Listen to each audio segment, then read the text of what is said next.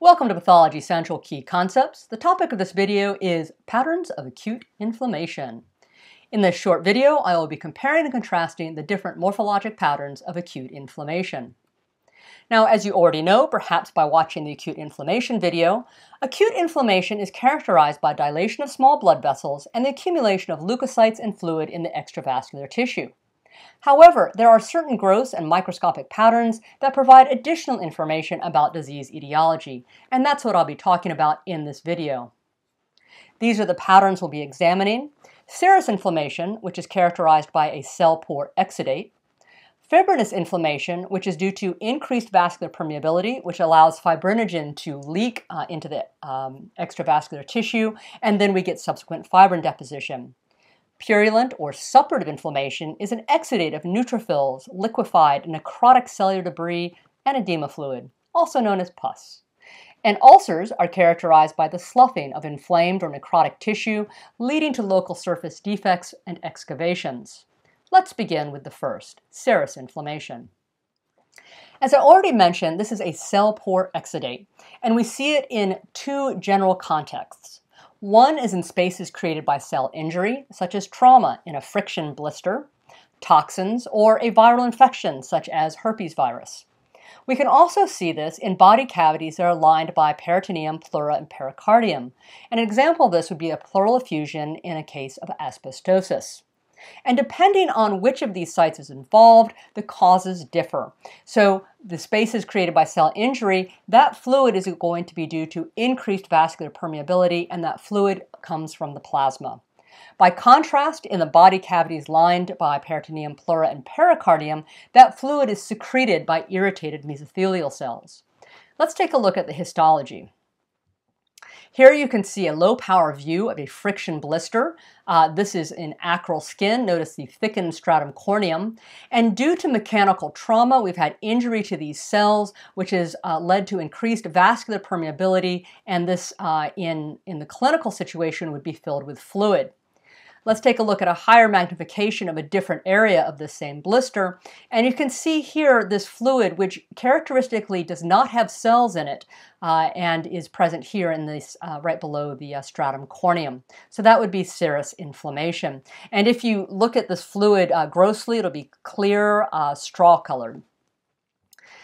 Now let's talk about fibrinous inflammation. So I mentioned that we had increased vascular permeability in serous inflammation, but in fibrinous inflammation we have a lot more permeability. And this allows larger plasma proteins to exit the vessel, and we can get proteins such as fibrinogen in the extravascular tissue. Now, when that is combined with a local procoagulant stimulus, for example, cancer cells, we will get fibrin deposition. And we typically see fibrinous inflammation when we have inflammation of body cavity linings, such as in the peritoneum, pleura, and pericardium. We will end up with a fibrinous effusion. So an example of this would be fibrinous pericarditis, which we can see due to a variety of causes, including rheumatoid arthritis, acute myocardial infarction, which is called Dressler syndrome, uremia, and trauma. Now, grossly, the appearance is going to be of a shaggy, rough, granular tissue, and that's because of this protein deposition. Now, microscopically, we're going to see this network of mesh of threads, of eosinophilic threads, and the other possibility is it can be just this amorphous coagulum, just a pink blob. Now, something to keep in mind about fibrinous inflammation is that depending on the extent of the fibrin deposition, this may undergo scarring as the body tries to resolve this injury. And this can lead, for example, to constrictive pericarditis. And what you see there is that fibrinous pericarditis becomes fibrotic, and the heart can no longer expand fully, and this can cause decreased cardiac output. So let's look at a gross example here of fibrinous pericarditis. Here you can see the surface of the heart with this meshwork. It just looks like just a piece of gauze that's been strung over the pericardium. And then as we look here at the histology, you can see here is the pericardium, here is the deposited fibrin. This is more like an amorphous coagulum, and then we have the cardiac myocytes here. Now, just to take you back to when we were talking about patterns of necrosis, now you can see why we call it fibrinoid necrosis, because that pink material that we see deposited in the vessel wall, for example, in polyarteritis nodosa, has that same quality to what we see here in fibrinous inflammation. Now, purulent or suppurative inflammation, as I've already described, is characterized by pus. And it is most commonly due to infection with pyogenic bacteria. Now that's a bit of a circular argument because pyogenic means generating pus. So let's make it a little bit more specific and say we see it in the context of liquefactive tissue necrosis. And that can be due to bacteria such as Staphylococcus. You can see that in acute appendicitis due to enteric bacteria. Now, one thing that we can see with pus is that we can get an abscess, which is a localized collection of pus deep in a tissue. And what we'll see grossly with an abscess will be that the central area is going to have this yellow, green, white necrotic material. This is pus. And the green-white color is coming from the heme moiety that we see in myeloperoxidase, which is the enzyme used by neutrophils to generate reactive oxygen species. And in an abscess, we'll have a thin wall. If it's just an area of purulent inflammation, we won't see this development. Microscopically, we're going to see apoptotic and necrotic neutrophils admixed with viable neutrophils and necrotic cellular debris. Now, if an abscess becomes chronic, which many of them do, we can get chronic inflammation and repair with vasodilation and parenchymal fibroblastic proliferation. So let's take a look first at just a regular incidence of purulent inflammation. This is a section of lung that has not been fixed in formalin from an individual with bronchopneumonia. And the arrows are showing all of these little areas of pus collection. And why is pus there? It's because neutrophils are going to attack bacteria. So what we see microscopically, here we can see residual lung. We can't really make this out very well. It's only because of your incredible observant activity that you can recognize that these are the septa of the alveoli with these congested capillaries. So this is the vasodilation that we see in acute inflammation. And you can see here that we've lost that. So we've had necrosis of this area, and it's filled here with neutrophils. And then we have some reactive cells around that as well. So just whenever you see sheets of neutrophils, start thinking about really a bacterial infection. Now this is an image you'll see several times in my videos because it's really nice. It covers a variety of topics. So this is a splinter. You can recognize a little piece of wood here. This is the overlying skin. And this is an abscess, which has been in existence for quite a while. Hence we have this thick fibrotic wall.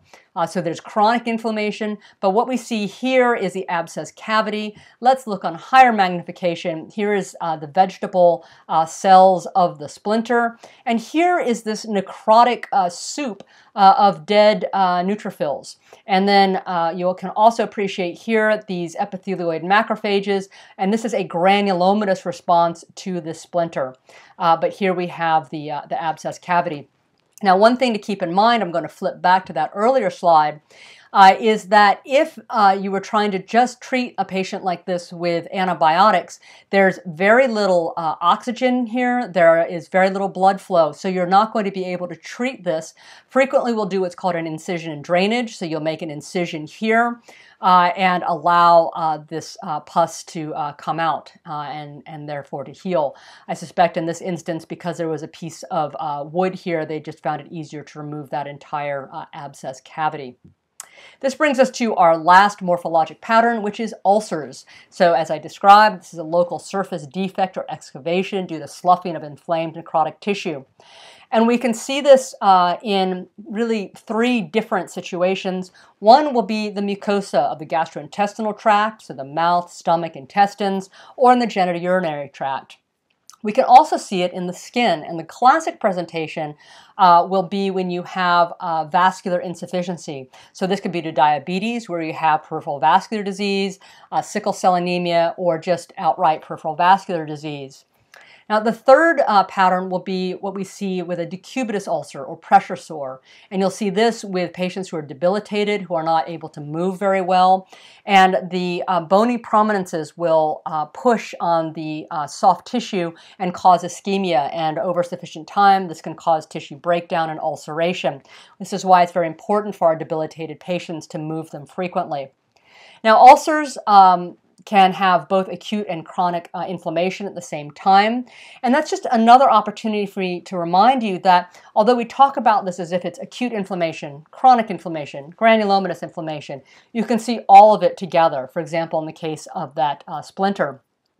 With ulcers, we can get this in an acute ulcer, we get an intense neutrophilic infiltrate with peripheral vasodilation. And as it becomes chronic, we get fibroblast proliferation and scarring, and then mixed inflammation, so lymphocytes, plasma cells, and macrophages. One of the reasons we continue to have this acute inflammation is because ulcers have an exposed area which will continue to be seeded with bacteria and other microbes. So here we have an example of a gastric ulcer. You can see it's sort of a punched out lesion in the stomach wall. Here is the histologic image. And again, you see we have this loss of the overlying mucosa. And here is the ulcer bed, which is clean as the gastric acid is cleaning this away.